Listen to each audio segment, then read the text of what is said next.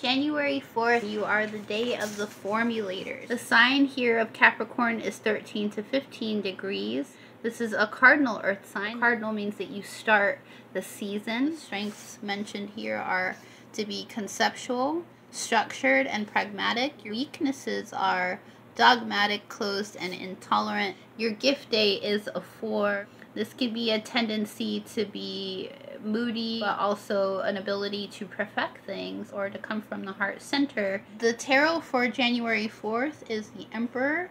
It's one that rules over the worldly realm, and on the positive side would be someone that's very stable and wise. He has a strong will and works very steadfast. But on the negative side, this person could be brash or brutal or tyrannical.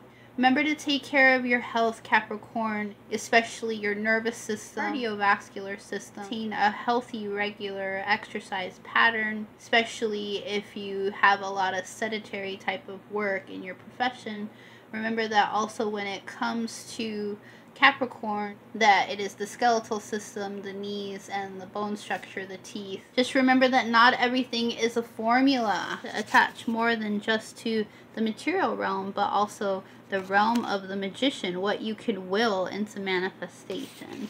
Try not to over perfect. You have to be able to celebrate some of your work, even if you're goal oriented, right? The Capricorn wants to reach a point of achieving its goals. But if that frustrates you or makes you angry, that you have to look at maybe mini celebrations, mini graduations, still knowing that even if you didn't attain what you wanted right away, that you're still on the path to your goal. Still things to be grateful for. Also have the Stag medicine, so this is pride and leadership. It's also someone that's very communal, especially in the masculine realm. The Hawk is coming up that you could tune into messages that come in, and to be sure to understand that the messages can be pertaining to things that are blessings. You still got to be able to balance the spiritual and the material world when you're able to, especially when you're battling a lot of things like a warrior, and to still maintain your heart, right? The 4 energy that you have. Your day has this ability to be innovative in such a way that's